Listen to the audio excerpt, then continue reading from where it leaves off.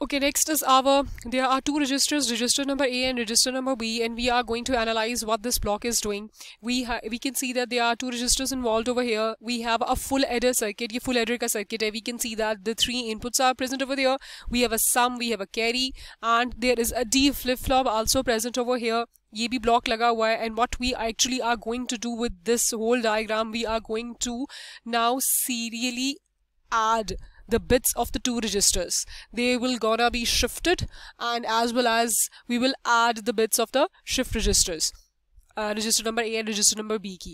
These sequential serial adders are economically efficient and simple to build. हमें अभी हम लोगों ने जब serial registers and parallel registers detail में पढ़े थे तो वी हैव ऑब्जर्व दैट के इन सीरियल रजिस्टर्स हमारे पास क्लॉक पल्सेस बहुत ज़्यादा रिक्वायर्ड होती थी, मतलब 4 क्लॉक पल्सेस पे डेटा लोड होता था, and then ultimately we gain eight to the output side serial output form में हम डेटा रिसीव करते थे. But in parallel input and parallel output mode that would was very simple.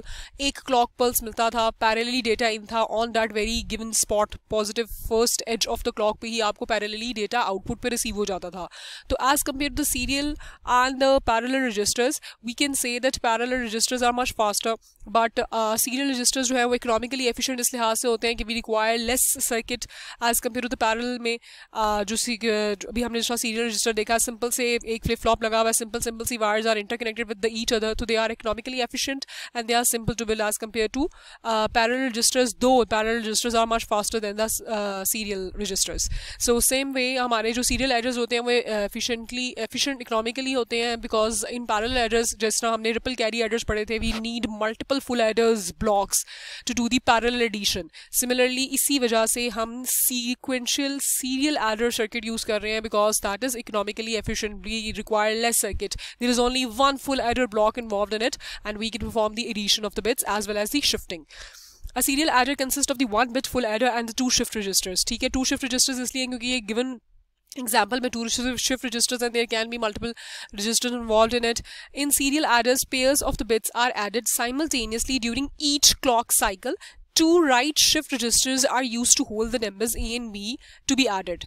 What is going to happen over here? These are two serial, they are going to perform the serial addition, and these two are the serial registers. We can see serial input, serial output, register A, serial input, serial output, register B. We are saying them right shift registers because serial output ये देखिएगा इस तरफ से निकल रहा है ना, तो क्लॉक की इनपुट क्लॉक की इनपुट कहती हूँ, सीरियल इनपुट इस साइड से आ रही है.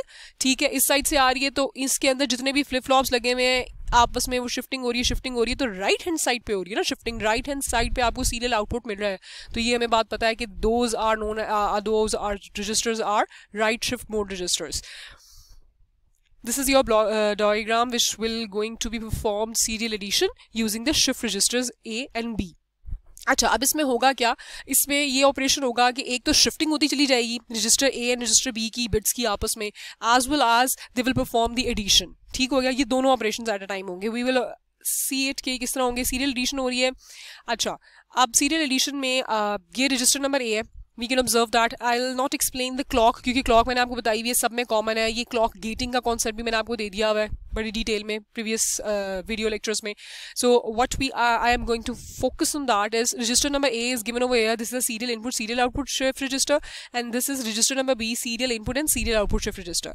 आगे हमारे पास क्या ब्लॉक है, we have a full adder. Full adder क्यों है, we are going to perform serial addition, तो there is a requirement of one full adder over here. The serial output of register number A, we can see serial output of register number A is connected with the first, ये वाले X, Y, Z are the three inputs of the full adder. ये बात हमें पता है, full adder में 3 inputs होती हैं और एक sum और एक carry generate होता है. तो पहली input X के साथ we have connected our serial output of register number A. अगली input Y of the full adder is connected with the serial output of shift register B. ठीक हो गया. And Z किसके साथ कनेक्टेड है, Z हमारा जा रहा है जी इधर से होता हुआ इस D फ्लिप फ्लॉप के अंदर. ठीक हो गया, इस डी फ्लिप फ्लॉप की आउटपुट के साथ कनेक्टेड है. ठीक है, डी फ्लिप फ्लॉप की फंक्शनैलिटी में हमें बहुत अच्छे से पता है, whatever comes at the D input generates the output.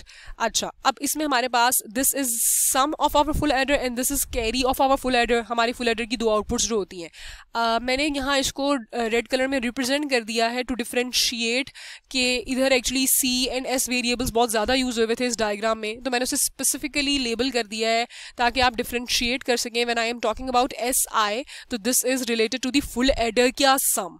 ठीक हो गया. And when I am talking about CI+1, तो this is actually the carry which is generated by the full adder. ठीक हो गया, जस्ट टू डिफरेंशिएट, क्योंकि यहाँ CS वगैरह हमें बहुत ज़्यादा वेरिएबल्स मिल रहे थे, तो आई थिंक आप लोग कंफ्यूज हो जाएंगे. दैट्स वाई मैंने उसको सेपरेटली लिख दिया है. ठीक हो गया. तो SI को मैंने इसलिए यहाँ ये इस तरीके से मेंशन, डिफरेंशिएट करने के लिए मेंशन कर दिया. You can use any variables. अच्छा, अब why we are using the full adder? We are going to perform the serial addition. That is why we are using the full adder. Why we are using the D flip flop? We are going to use the D flip flop. Full adder की addition आपको याद होगी क्या होती थी. full adder की addition simply ये होती थी, दो बिट्स आपस में ऐड होते थे और तीसरी जीरोज एंड वंस होके आपस में कॉम्बिनेशन करके आपस में ऐड होती थी. सीरियल एडिशन जब आप बात करते हैं ना सीरियल एडिशन की, तो सीरियल एडिशन किसकी हो रही है? सीरियल एडिशन होती है for example register number A and register number B, दोनों में 4 बिट्स ऑफ डेटा मौजूद है. 4 बिट्स इसके पास है, 4 बिट्स इसके पास है. One by one there will be the addition of bit of A and 1 bit of B, then the other bit of A, 1 bit of register A with the B1 bit of register B. But इसके साथ साथ चूंकि हमारे पास जब ये दोनों bits आपस में ऐड होंगी तो there will be a some, and when there will be a सम तो there will be definitely a carry. और वो कैरी कैसे ऐड होता है? वो कैरी ऑब्वियसली हमारे वापस दूसरी बिट के सम में कैरी जनरेट होता है. जिस तरह आप फॉर एग्जांपल बाइनरी एडिशन करते थे, if you remember, we take 2 numbers. For example ये बाइनरी एडिशन है, ये दो बिट्स ले लेते हैं हम, ये 4 नंबर और ये 4 number. When we are going to add 1 + 1, suppose I am just giving an example over here, 1 + 1 करते थे तो सम क्या होता है जनरेट? 0 जनरेट हुआ, हमने 0 लिख लिया. अब 0 के बाद 1 जो कैरी आता है वो अपने आपके इस वाली नेक्स्ट रॉ में पास ऑन होता है. नेक्स्ट रॉ में पास ऑन होने का मतलब है जो नेक्स्ट रॉ में ये 1 + 0 आप नेक्स्ट बिट को आपस में ऐड करने लगे उसमें कैरी ऐड होता है. जस्ट सिंपल आपकी बाइनरी एडिशन होती थी. तो व्हाट वी रिक्वायर्ड इज जब हम A0 एंड B0 को ऐड कर रहे हैं तो हो सकता है इनका जो सम का रिजल्ट हो वो कैरी भी जनरेट कर दे. तो वो कैरी क्या होगा? वो कैरी आपकी नेक्स्ट इस जगह पे कैरी हो जाएगा. एंड देन जब A1 और B1 आपस में ऐड होंगे तो we have to add the carry which is generated by A0 and B0 addition. Similarly फिर A1 B1 plus the carry आपस में ऐड होंगे. एंड देन अगर यहां से कोई इनका सम कैरी जनरेट करता है तो वो आपके इस वाली जगह पे कैरी जनरेट हो जाएगा. And then we will add this carry plus A2 plus B2. ठीक हो गया. तो that is why this carry is going in the D input. आपका D flip flop is just saving your carry. क्यों? कि वो कैरी को save करके अपने अंदर रखता है. क्या करेगा वो? जैसे ही क्लॉक पल्स आता चला जाएगा तो ये देखिएगा ये क्लॉक पल्स भी इसी में कॉमन है D फ्लिप फ्लॉप की. ठीक है, तो every thing is going to be perform simultaneously. जैसे ही इसको क्लॉक पल्स मिलेगी ये D यहाँ जहाँ जो ये कैरी कनेक्टेड है आपके फुल एडर का, it will give the output. Q की तरफ अपीयर हो जाएगा ये कैरी, और ये जो Q है that will go in the third input of your full adder, ताकि जब हमारे पास A0 एंड B0 का सम जनरेट हो चुका और सपोज उस पर कोई कैरी जनरेट हुआ है तो वो यहाँ जाके फ्लिप फ्लॉप पे सेव हो जाएगा. एंड देन जब नेक्स्ट क्लॉक पल्स आएगी for the addition of A1 plus B1 bits तो हमारे पास ये कैरी इधर से जनरेट होके इधर Z पे आ जाएगा. तो यहाँ A1 B1 plus previous carry generated. ठीक हो गया. In this way this operation will gonna be performed. अच्छा, during each cycle, 2 input bits AI and BI, where I represent the number of the bits, are shifted from the 2 input right shift registers into the 1 bit full adder, which adds the 2 bits and evaluates the sum bit SI and the carry out bit CI+1. The sum bit SI is shifted to the serial input of the register number A. अच्छा, एक और connection रह गया. ये serial input जो सम का है, actually जो सम की आउटपुट है that is going in the serial input of register number A. एक बात मैं बता दूं, ये आप सम किसी सेपरेट रजिस्टर में भी स्टोर करवा सकते थे, कोई मसला नहीं था. बट हमने सिर्फ अपने सर्किट को कम हार्डवेयर यूज करते हुए ये एक अक्लमंदी दिखाई कि वी कैन सेव इट. आप कुछ बुक्स पे रेफर करोगे तो उसने इस सम को एक सेपरेट रजिस्टर में भी स्टोर करवाया होगा जो सिर्फ स्टोरिंग कर रहा होगा. But we do not require a third register. That will confuse you कि अच्छा 2 रजिस्टर्स हैं या 3 रजिस्टर हैं, कितने किन किन के डेटा को ऐड करना है. We are just going to add the 2 registers data. That is why I avoided using the third register, and what I have done is मैंने full adder के sum को वापस serial input of register number A में डाल दिया है. क्यों? मैंने आपको बताया serial input bit आप जो मर्जी दे दो, either 0 either 1 दे दो. क्यों? क्योंकि आपने जब भी shifting परफॉर्म करवानी है शिफ्टिंग ऑफ डेटा परफॉर्म करवाना है तो कोई ना कोई सीरियल इनपुट आपको देनी पड़ती है, data input zero either one देना पड़ता है।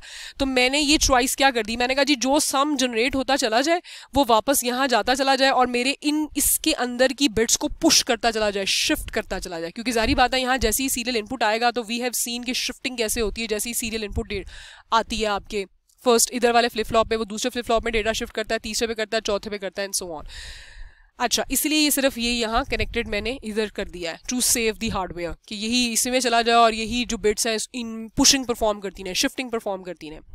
The carry out bit is stored in the D flip flop for the serial addition with the next two bits। ये मैंने डिटेल्स लिख भी दी हैं जो मैंने भी आपको समझाई थी ताकि आप एक मरतबा रीड करके यहाँ से भी आइडिया ले सकें।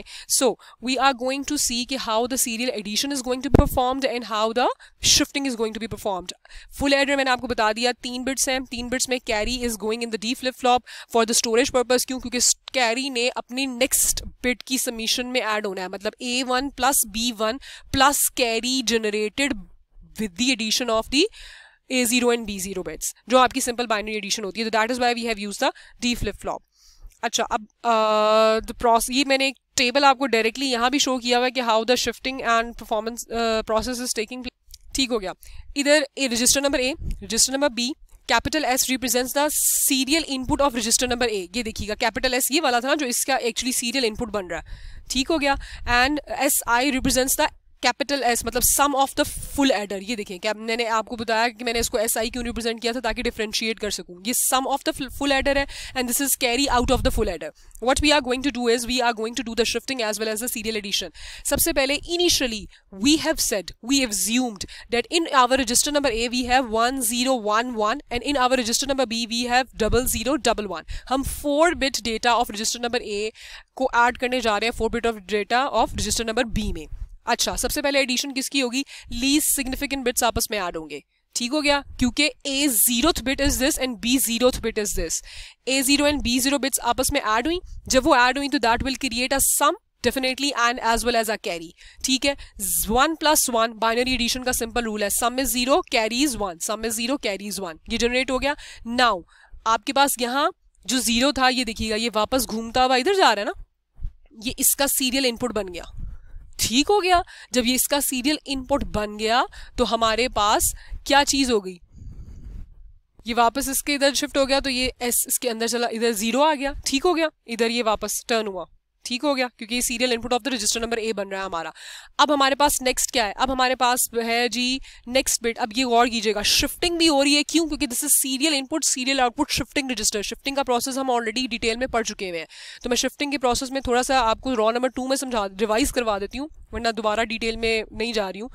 1011 है। अब क्या हुआ, ये सीरियल आउट हो गया, ये सीरियल आउट हुआ ना तो X में गया एंड देन इसका सीरियल आउट हुआ, ए B 0th बिट बाहर निकली तो वो Y में गई, तो ये दोनों बिट्स तो बाहर निकल के ऐड हो गई। जब ये दोनों बिट्स बाहर निकल गई तो हमारे पास B में क्या बिट्स बच गई हैं? 001। ये देखिएगा 001 यहाँ आ गया और B की अब इनिशियली पोजीशन पे हमने 0 रखा हुआ। ठीक हो गया, सीरियल इनपुट हमने 0 इंसर्ट कर दिए। ये देखिएगा सीरियल इनपुट हमने यहाँ 0 डाल दिए। हम 000 ही डालते जाएंगे यहाँ सीरियल इनपुट, क्योंकि सीरियल इनपुट इसकी भी होगी और रजिस्टर A की भी सीरियल इनपुट होगी। इसकी सीरियल इनपुट तो हमने इसकी फीडबैक में डाल दी है ना, तो we are not going to give it exclusively but we can give over here. ठीक हो गया। आ गया हमारे पास जी ये 1 तो बाहर निकल के यहाँ से सीरियल आउट से बाहर निकल के ऐड हो चुका है, तो what we are left with the A with in the A register, we are left with 101। तो 101 ये 3 बिट्स आ गई।